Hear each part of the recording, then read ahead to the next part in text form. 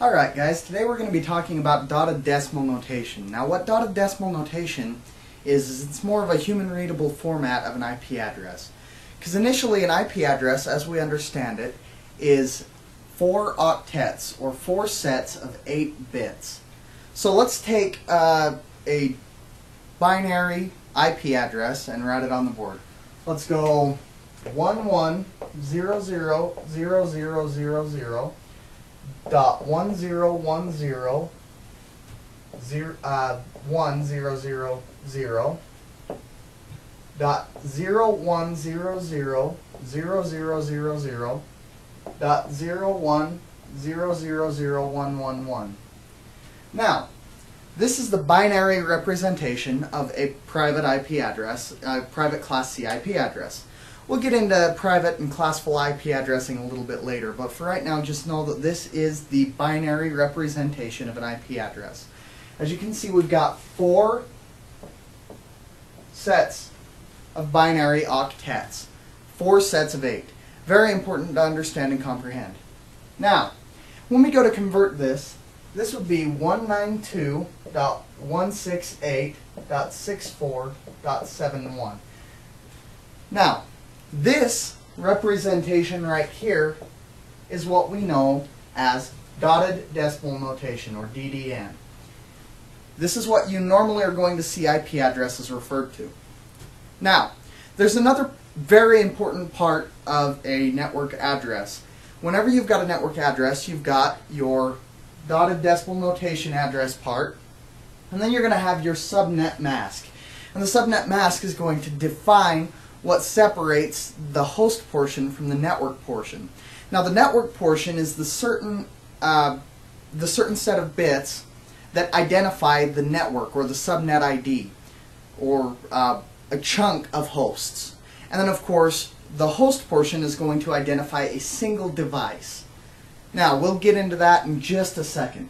But let's take a look at a subnet really quick. Now, a subnet can never have zeros in between, because again, it separates the host portion from the network portion.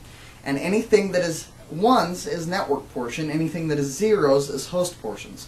So you cannot take and put an invalid subnet would be something like 1011111000 would be an incorrect deal, because this 0 right here can't be there. Ones have to group together and zeros have to group together in subnet masks. So this is simply because you are trying to separate the two. There's got to be a fine line in between the two.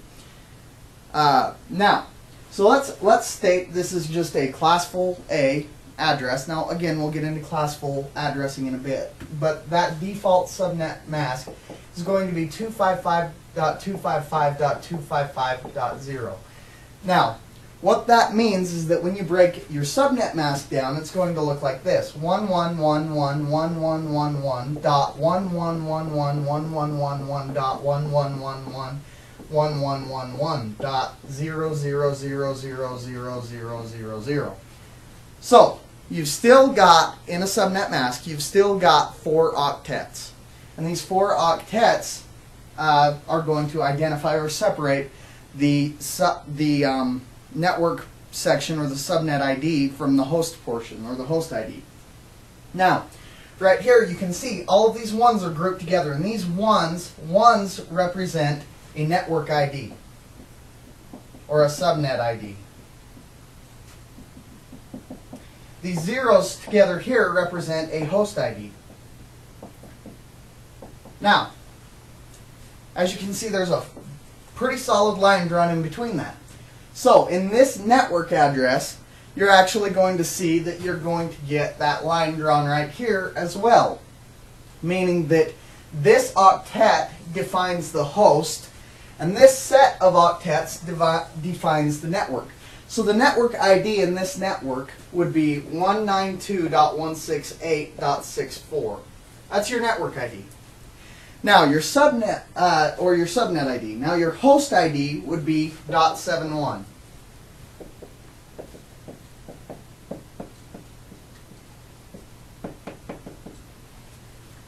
So What subnets do is they identify and separate the network ID and the host ID on a network.